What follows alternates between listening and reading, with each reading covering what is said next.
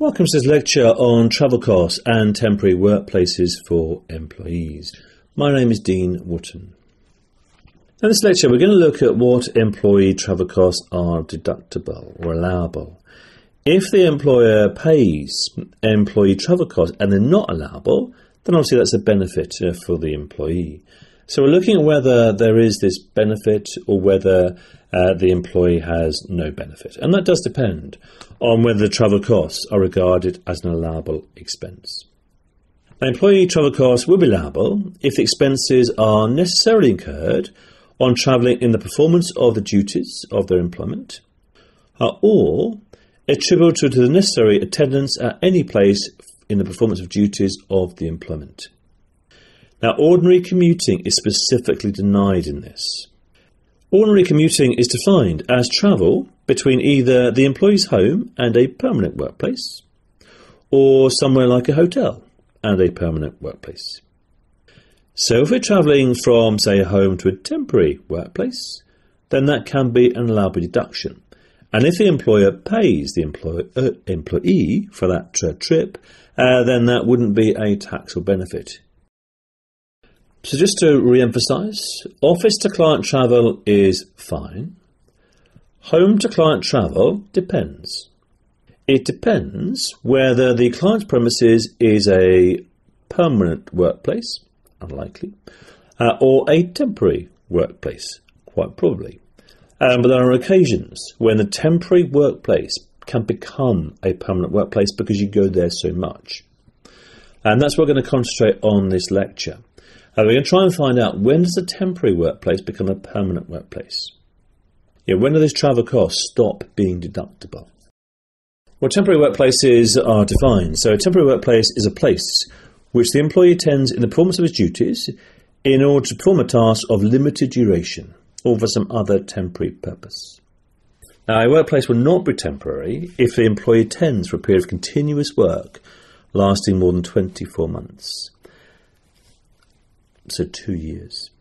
A period of continuous work is a period over which the duties of the employment are performed to a significant extent at that workplace.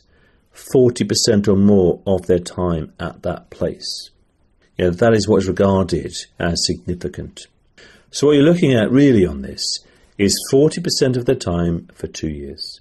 So if you're going somewhere for 40% of your time, i.e. 2 days a week, for 2 years, then it'll be regarded as a permanent workplace and no travel costs are deductible. And if the employer pays you for travelling, then unfortunately that is a taxable benefit.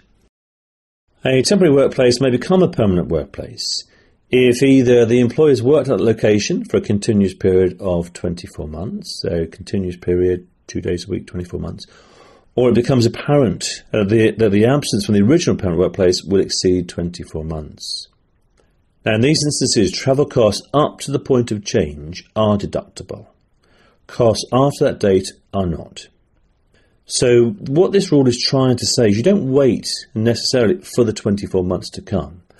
So, for example, if I know I'm going to go somewhere for 3 days a week for 3 years, and then I know that from the start, then that's not a temporary workplace. Because you're going somewhere for more than two days a week for 2 years, so you know at the start.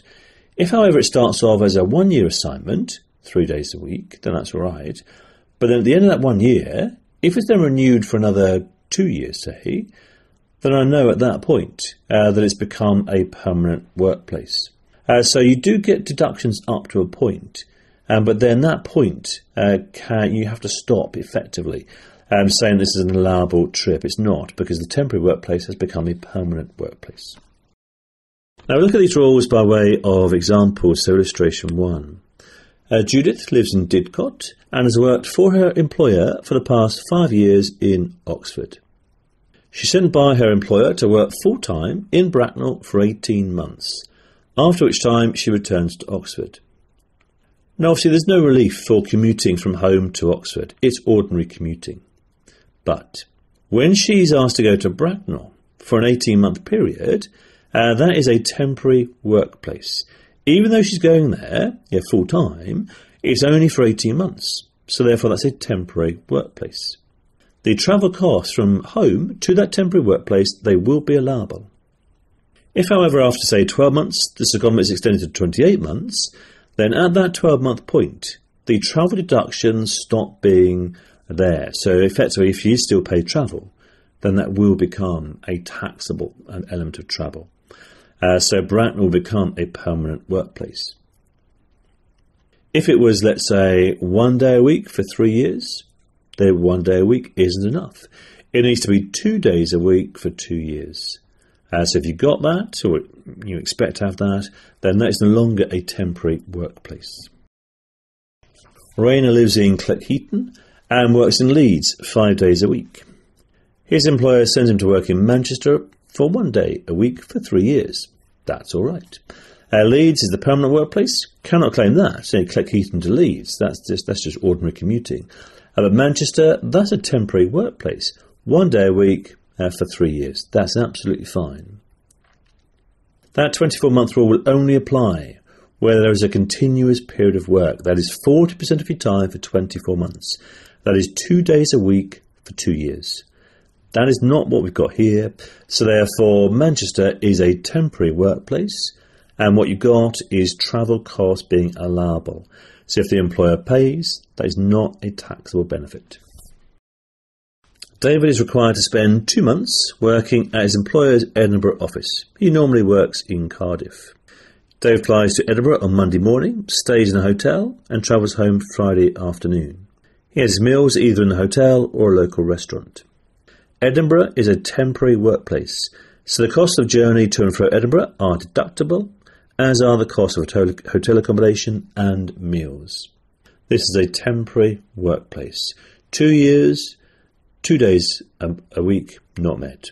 So therefore, temporary workplace, travel, accommodation, food, that should be fine. Absolutely allowable. If the employer pays, it's not a taxable benefit on David. Well, that concludes the lecture on temporary workplace. My name is Dean Wootten. Thank you for listening.